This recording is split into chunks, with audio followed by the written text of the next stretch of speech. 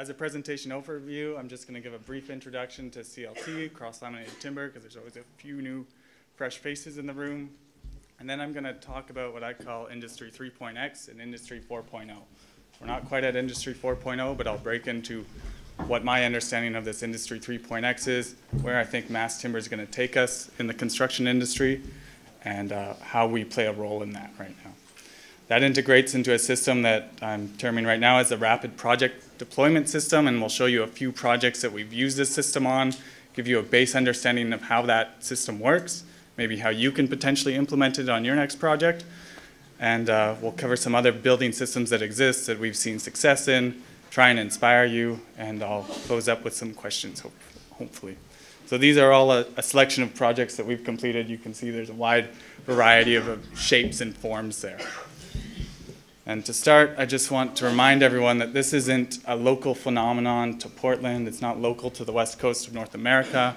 This is a global revolution that we're undertaking right now, and it's happening all around the world. So we're seeing, these are a collection of projects all over 5 stories throughout the world, all built with mass timber. I think there's 160 I've tracked so far. This is just a quick view. So let's change the world one mass timber project at a time, and I hope we can move forward with that. So what is mass timber and what is cross-lam CLT? So mass timber, cross-laminated timber, CLT, is one type of mass timber building component. There's a whole bunch of other ones out there. As my company's not a manufacturer of many of them besides Glulam, I'm not going to talk about them, but they exist and you can talk to many of the other exhibitors there. And it uses smaller dimensional, generally trying to aim for lower grade fiber and combining it into a larger massive panel product. Ours are 10 feet by 40 feet by up to 1 foot thick. And it can be used in a 2-way span system. That's what is unique about CLT beyond other mass timber products. It's also very dimensionally stable if it gets wet during construction or something else. So the mass timber package. Cross-lam CLT is the cornerstone of a mass timber package of a fully coordinated 3D modeled CNC machined customized kit of parts that's delivered just in time to the installation site. So that's what we're going to talk about with Industry 3.x and 4.0, how that fits together and how this mass timber building package comes together. This is a sample from First Tech, and you'll see we're going to walk through the First Tech project as a bit of an example of this process here. So these CLT systems, along with other Glulam systems, can be used for floors, roofs, walls, cores, and shafts. Anything you want to build, there's usually an application, but there's many times we'll have designers come to us and we'll say, that design, maybe not so much. This is what you need to do to try and make it more cost effective and build a successful project. We're not going to go out there and build projects that don't make sense and create a poor example for a growing industry. We want every project to be a success, so don't be offended if we decide there's a project that maybe isn't the best application for mass timber. So it works for many applications, but there's project specifics that make it either stronger or weaker, a better option against concrete or steel. So Industry 4.0 and Industry 3.x. What is conventional construction? What do? We take raw materials, we move them to site, we're taking raw lumber, we're taking concrete aggregates, we're mixing them on site, building it together. It's a very old world system of building an outcome. What is Industry 4.0? It's a far opposite of that, which is integrating the Internet of Things, parametric design, intelligent building systems, all combined into one neat, perfect little package. We're not quite there yet. I don't know if we're going to get there, but we're definitely on that path and integrating many parts of that. So I'm calling that Industry 3.x. So it's, we have to go through this usually a few times, but eventually it starts to make sense what these industrialization steps are and where we're at in that process. So more characteristics. See, this is a generic slide I picked out from Industry 4.0 and what it entails for a production company. And I've crossed out some of the things that we don't have, such as the Internet of Things, which is cell phones talking to each other and parametrically designing through. You order something on your phone, it goes straight to the production facility and starts automatically making the spoons you ordered or something online. We're not at that level, but we are doing integrated detailing with you producing a 3D model, you're sending us the files to us digitally, and now we'll fabricate exactly what's in your files. So it's not a fully automated system, but it is a semi-automated system.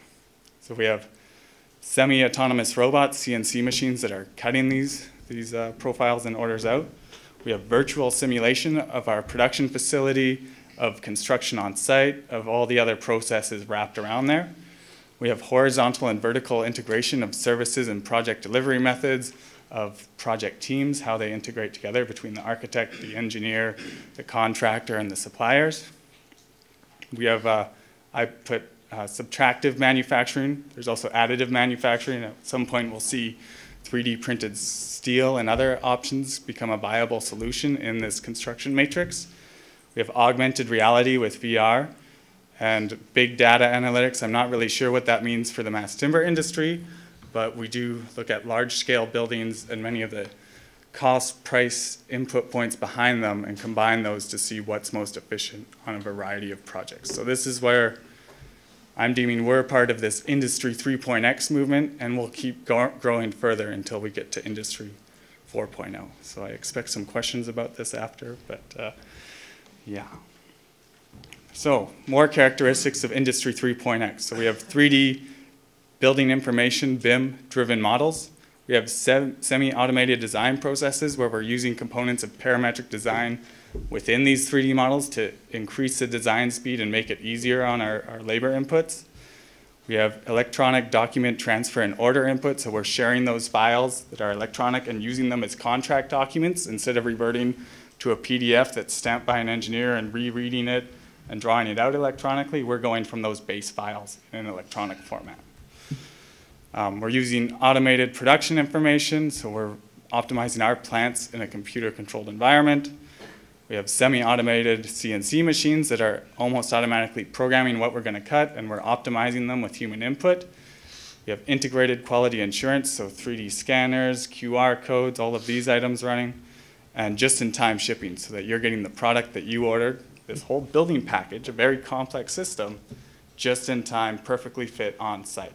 So all of these systems mixing and matching together, that's this Industry 3.x system, and it will grow to this Industry 4.0. And you'll hear that way outside the mass timber world, but in the overall manufacturing and tech industry. That's what our future faces, for better or worse, but we'll all need to learn to be a part of that. So the digital world, we see product design, production planning, production engineering is all digitally controlled and monitored. And then we move into real world applications, the actual production and services being delivered and rendered to our clients. So this is an intelligent production control system. So that's my overview of Industry 3.x, and I hope it somewhat makes sense. It's the first time I've fully explained it, but yeah. How that fits into rapid project deployment. So these are these projects we're using that manufacturing system to help deliver and bring to market. So we have an in-house design team providing design services. So this means we can provide engineering services, we can provide the drafting and detailing services, we can provide all the electronic information that needs to go into this model to run this system we're talking about and produce a manufactured product that comes out on time, on spec, and on price. To make this work, we need this integrated 3D BIM model, and I'm sure you'll hear me repeat this almost every single slide because it truly is the most important part of what we're doing. And from there, we'd encourage the architect, the engineer, and the GC to be on board with that from the beginning. The GC most likely is going to need their own internal BIM manager to make sure everything is coordinated beyond our scope. You need the MEP services in there. You need other integrated services in there. And then our team will usually have an internal project manager where we might integrate with other large tech detailing teams to help that meet our project timelines. And I'll give an example of that later on. And this all comes out in a process of simplified installation of our kit of parts at the end of the day. So mass timber is a link between construction and tech industries. We are a tech manufacturing company. We're not just producing mass timber that goes out there. We're on the leading edge of construction, and this is what that looks like. So looking at one project I'm sure everyone's heard a lot about today, but First Tech, this was part of the rapid project deployment system. So it's a post and beam and panel system. I'll talk more about these systems later on. It's 156,000 square feet of floor area. And what's amazing about this project is, in terms of when Structurlam was brought on board, it was 5 months from the point of sale to the first deliveries on site, and specialty engineering and services weren't started or rendered yet. So we had to complete all those services, all that design detailing, and finish that off before we could deliver the first panels. In terms of man hours, this is over 2,000 man hours, which is over a year of work for someone. So we need integrated, coordinated teams to pull this together and make that a reality. The prefabrication included all MEP services. I think you've heard the number before, but there's over 4,200 MEP penetrations in there, all exactly modeled where they need to go and fit in place. I think they might have had to rework 2 or 3 at the end of the day, but that's just because the services moved over time. There wasn't mistakes in the process. This allowed saved on-site manpower, reduced schedule risk for the contractor and the team, and contributed to their bottom line directly. And they'll happily tell you that and want to continue this process on all of their projects. So Crosslam CLT provided a best value proposition for the client compared to concrete or steel options, and I think they're throwing around numbers about a 4% project cost savings overall, including timelines, which were expedited. So the total install time was around 12 weeks for the mass timber portion, and Swinnerton builders did a self-install themselves. So usually we see installers looking for additional help. They chose to undertake this, take all the risk on their own, learn what they're doing, and move forward with that. So the specialty engineering we took in our scope, and Equilibrium Consulting based in Vancouver underdid the specialty connection design for our team under our direction there. They worked on integrating the specialty connections for all the glulam to glulam, all the diaphragm design for the CLT in the structure. We had to perform some very rapid initial concept to review to make sure what we bid and what we were processing was going to work with the project, as we had that short timeline. And then we moved on to refining specialty engineering focus and working on specific connections, like this double stacked Ricon connection that had to undergo academic testing before it was certified to meet the loads that we needed to handle and the fire ratings for a 1-hour burn time around the beam times. So MightyCon, the supplier for this product, helped us through that process to make sure that that testing was successful and we could provide this cost optimization service to our end client in this very short time window. So this is all integrates back into these very tight, integrated, digitally modeled teams that have to function almost as one entity to ensure project success, especially when you're on these rapid timelines here. So what does this 3D BIM model entail? It produces our approved assembly drawings issued for construction. We really need to give this a new term because there's many acronyms out there. This one actually stands for at least 5 different things in the industry, but that's a whole nother topic there. It produces our single piece shop drawings that we give to our floor to tell them exactly what they're producing, and so they can do in-house quality control and quality assurance processes. It does the CNC-based geometry that goes to the CNC machines, and that's almost an automated design process, but there's a human technician there who will optimize that. It gives the production lists, the hardware lists, and the load plans, which sound very inane, but there's a lot of work that goes into that load planning and sequencing to make sure every single panel is transported safe to site and then installs correctly on site. So for the best outcome, you need this integrated BIM model, and it should be started as early as possible.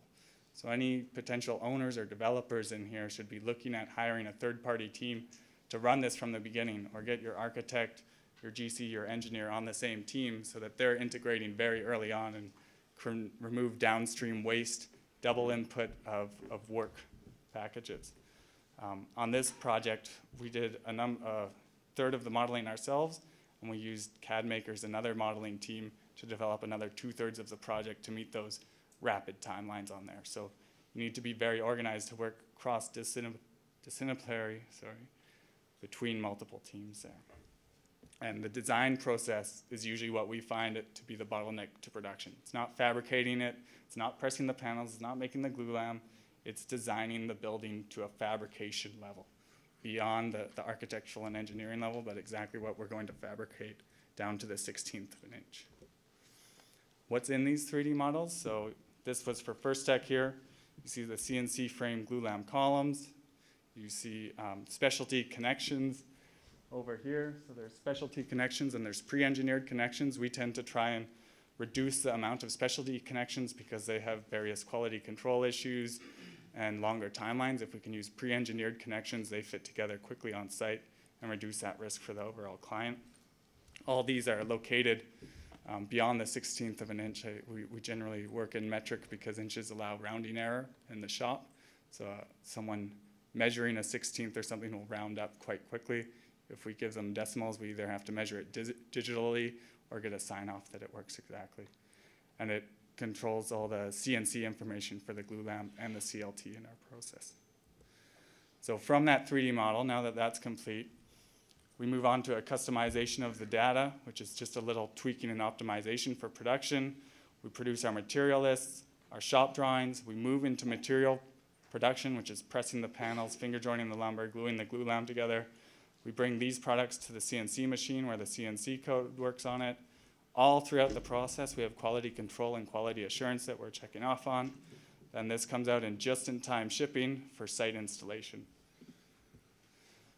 This is an example of one of the single-piece shop drawings that's produced from that 3D model. So this is an automated output from these 3D models, but there is some human control, and we're saying these are the important dimensions for quality control that need to be marked up, and someone needs to write them by hand to make sure that they're exactly right. So it's not a fully automated system, but the base geometry, everything out of this, comes out of that 3D model in a semi-automated system.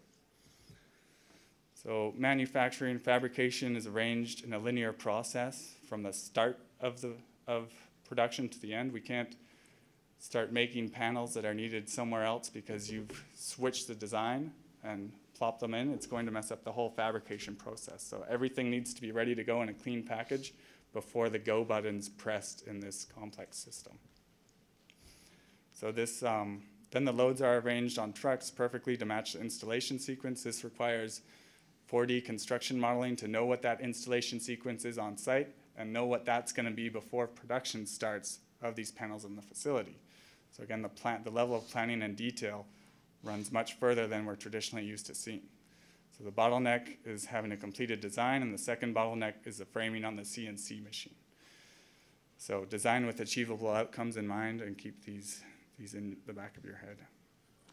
So CNC machinery, we have multiple CNC machines available, and there's many ones on the market. We have 3. We have a PBA by Hundiger, a Carnot, which is a French machine, and a K2, which is another timber framing machine.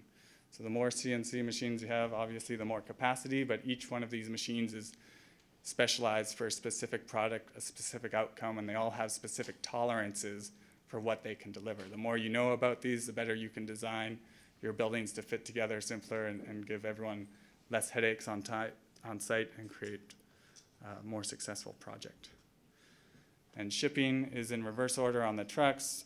You have to ensure that everything's safe for stacking, so you might want panels in a certain order on site. That doesn't mean it's going to transport perfectly.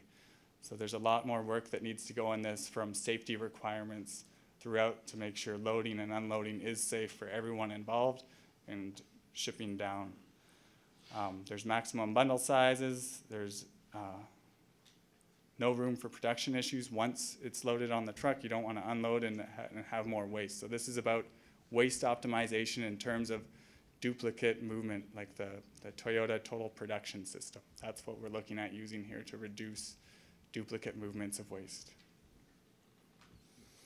This is an example, if anyone toured First Tech yesterday, the inside of the building, what comes out of this entire process is a kit of parts that goes together extremely quickly. Each of these beams installs in 5 to 10 minutes with those pre-engineered Raycon connections.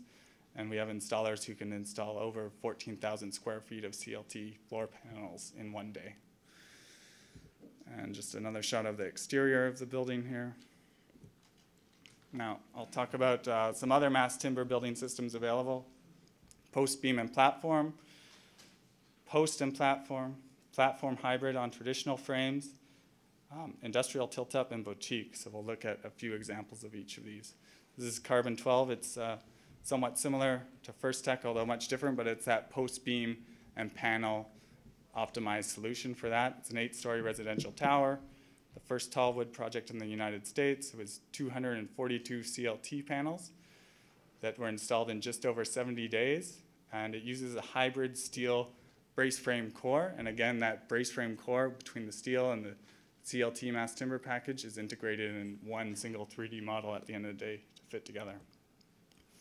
This is UBC Brock Commons. Took 2 months to fabricate in the manufacturing facility, 2 months to install on site. So you can see how fast it is fabricated and how fast it installs. It's revolutionary for engineering with CLT, as it's the first system that uses that true post and platform technology. You see there's no beams in here. It's just glue-lam columns going to CLT flat plates. So this reduces your floor-to-floor height significantly and is probably the most cost-effective solution out there, but it's limited to a 10-foot by 15-foot grid, which is the CLT panel production dimensions, which are related to the trucking dimensions, as you can't ship something wider than 10 feet without a number of special permits and pilot cards and all sorts of added costs downstream. So it's the tallest, was the tallest mass timber hybrid building in the world. I believe there's a new one in Norway that's just surpassed it last week, and it's going to go up a bit further. This was 173 feet tall and 18 stories, located in Vancouver, BC. It's also part of a fully pre-designed and coordinated BIM system. Just another shot of the project here. Virtuoso, this is a sample of that platform hybrid. It's a quiet floor system where we're seeing developers take light stick frame multifamily projects, 5 to 6 stories, and now they're integrating mass timber panels as the floor plates there instead of traditional I-joists or studs.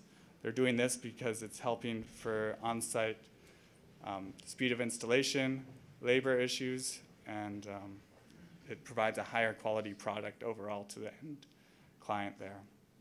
So here we had 160 CLT panels lifted at a rate of 1 every 12 minutes, and it was around 4,500 square feet installed in a 3-hour window. So they're doing around 9,000 square feet a day. And this project was not designed for CLT. It's a complex dynamic floor plate with all sorts of crazy shapes in it, and it just happened to fit for the project team, but it wasn't designed for it in mind to begin with. Another example of the same system, platform hybrid, a 6-story hotel that we just finished in Penticton, British Columbia. It has light wood floor system, light wood vertical bearing system throughout, but where they wanted to, they showed off mass timber to give it a high quality feel as a first-class hotel there. So they're integrating these various systems to combine something that as a whole has a higher project value.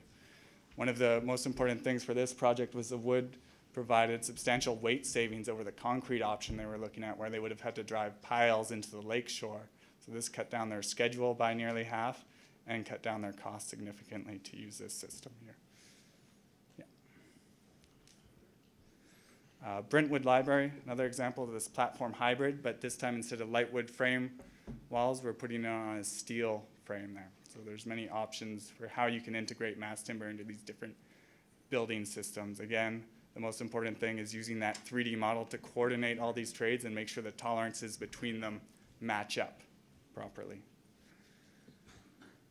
And industrial tilt-up projects. So we have a number of projects where we're doing warehouses, gyms, garages, fire halls. These aren't these award-winning, beautiful projects, but they are cost-effective, and what we're seeing is a replacement of either precast concrete or projects that have a slow schedule to develop, and now they want something much rapider. They need a project, say, 5 months instead of a year that they were looking at with their concrete solution.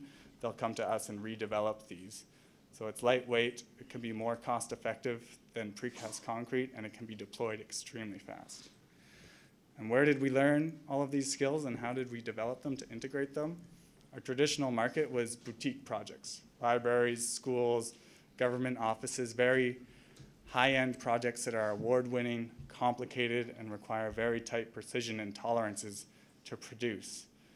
From doing all of these very high-end projects, we've been able to refine those systems and develop them into this rapid deployment model where we can produce more cost-effective systems but at a higher speed and still a high quality because of these complex projects that we've completed previously. So one example of this is the Rocky Ridge Recreation Facility in Calgary, Alberta. It's the largest freeform timber roof in North America. It encloses nearly 300,000 square feet of floor area. We're looking at about a fifth of the area underneath in this pool here. It also includes hockey arenas, gyms, a running track, tennis courts. And it was produced ahead of schedule and under budget from using this system. And our next biggest project coming up is the Microsoft campus. I'm not sure I can fully say the name, but it's nearly 400, yeah, too late. Nearly 400,000 square feet of mass timber concrete composite panels. And it's scheduled to have a 3-month install schedule over 4 separate phases of mass timber integration. So in summary, Crosslam timber is a leading technology in construction, and this is what I'm calling Industry 3.x, and we'll see this move forward to Industry 4.0. But you're seeing some of the systems we're using and how they integrate together. Rapid project deployment via modern digital delivery systems, structural placement for concrete and steel where it makes sense. So not every instant makes sense to replace something, but there's usually an opportunity somewhere in there. It provides schedule savings, cost competitive on a project life cycle basis, maybe not on a material per material basis, but a project life cycle taking into account everything. An environmental performer, and it's part of a global revolution. So this is the future of construction, and mass timber is on the forefront of it. Other construction industries will pick that up as time moves along, but you're seeing all these changes first in mass timber, and that's why we have a lot of excitement today. So thank you for your time, and I'll pass it on.